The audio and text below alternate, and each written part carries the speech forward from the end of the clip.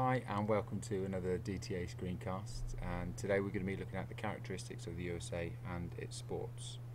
I've got Joe with me today who's going to help out. Hiya. And so we'll get started straight away then. So if I had to say USA to you, Joe, what characteristics do you think you would associate with that?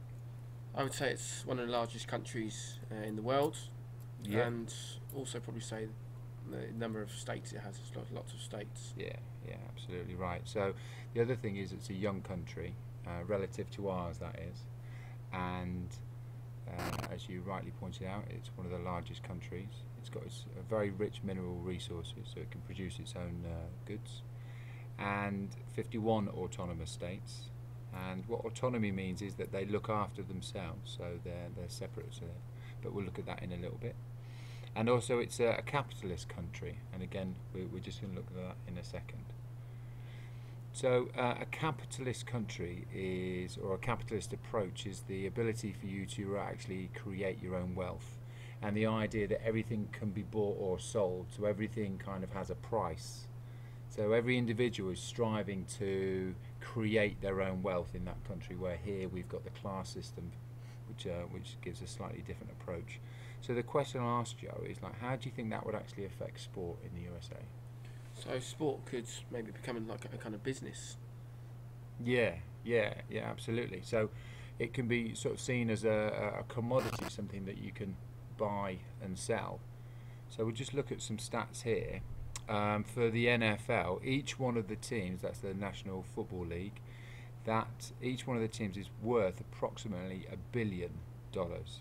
And for the Major League Baseball is about $605 million. So what team do you support, Joe? Chelsea. Never mind. So Chelsea's probably worth around about 250 to 300 million if you sold the entire thing. So you can see that the NFL teams have a vastly superior amount of financial attachment to them. So each one of the potential sports is seen as a commodity to buy or to sell.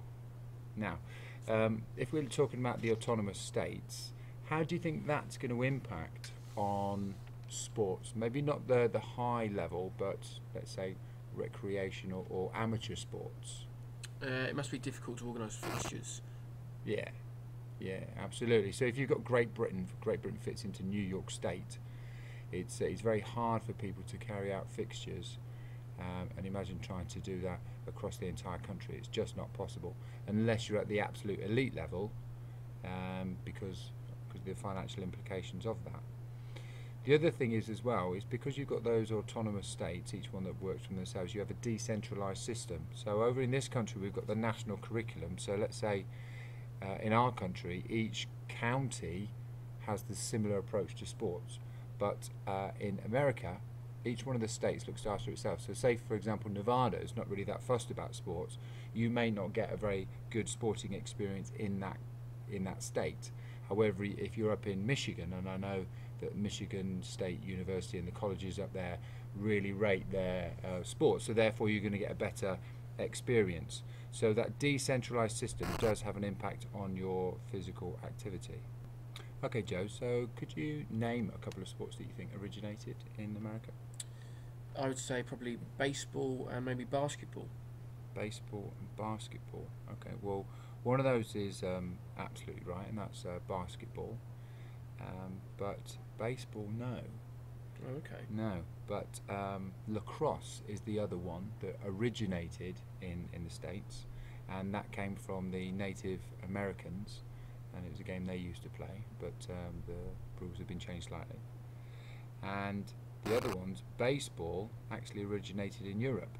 Oh, right. Along with American football, that originated in rugby, and they just changed the rules to suit the characteristics that they wanted.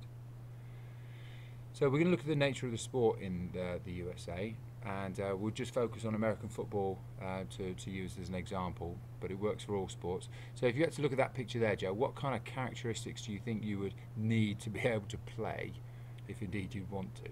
I mean, by the look of that, he's getting smashed, so probably a lot of courage is needed to play American football. Yeah, courage, and probably quite physical. It is very physical, so you probably need physicality as well. And the reason the Americans like this game so much is they think it personifies this idea of a frontier spirit. Have you ever heard that term before? I haven't, no. So what that's about is the settlers from the east of America who moved across to the west to find new lands and new lives in the Wild West needed to have similar characteristics. So, for example, courage, endeavour, which is effort, and also this physicality. So they see this frontier spirit within their sports. Okay. So what we've got at the moment is a combination of this capitalist nature, and we've also got this idea of a frontier spirit as well. Have you ever heard of this term before? It's not the winning, it's the taking part. Yes, heard about that. Yeah. Yeah. It's quite an English approach, quite an old style approach. But in America, unfortunately, they have a different attitude. They have this one here. Have you ever heard of this term before? Oh, no, I haven't seen that. Winning isn't everything. It is absolutely the only thing. Wow. So you can see that's slightly different to the attitude that you could perceive in our country. And it was originated by this guy here, and his name was Vince Lombardi. He was an American football coach who instilled this attitude of winning is the absolute goal, and this is now part of the American culture within their sports. It is truly about the winning and not the taking part. So what we've now got is a combination of this capitalist nature, everything can be bought and sold, this idea of a frontier spirit, courage, endeavour, and then we've also got this Lombardian ethic, as it's now known, of winning isn't everything, it is the only thing. So that is in essence the nature of the sport in America. Okay, so now we've got this combination, the capitalist nature, the historical frontier spirit, and this Lombardian ethic, and how that actually impacts on sport is that lots and lots of people want to go and watch. Imagine you've got loads of people making loads of effort, loads of courage, very physical things. Lots of people want to go and watch, and because of this capitalist nature, people sell this as a product. So lots of people go and watch, and there's also potential for lots of sponsorship if you imagine all those people are going to watch. Another thing that it also gives us is high level, really motivated coaches. You imagine these guys here are looking to instill that winning is everything ethic within each one of their sports. So with that, they also have to give lots of support for each one of the athletes. And what we're going to look at then is the positive and negative impacts of this attitude towards sports. So if you could try and think of maybe a negative, what do you think would be a negative? Maybe only a few sports would get funding because the funding is put, so much money is put into those specific sports that maybe other sports get left out due to the funding. Yeah, absolutely. It's a really good point. And other things could be the loss of the traditional values. If it's all about the winning, then not about the original spirit of taking part. So that might be another issue. And then our sports stars maybe become mobile adverts. So you could say that David Beckham was more to do with his marketability than his actual playing ability. Mm. Maybe at the beginning of the career that was a little bit different. Yeah. What about positives then? What do you think would? Well, the funding that the main sports did get, they probably get millions of funding, so the facilities would be high, you know, and the stadiums would probably be one of the best in the world. Yeah, that's spot on. So high quality facilities. You saw the stadium that we looked at a second ago. High quality coaches, and therefore it raises the standard of the people that actually take part. And that's why, if you think about it, the Americans are the best at a lot of the sports that they take part in. Yeah.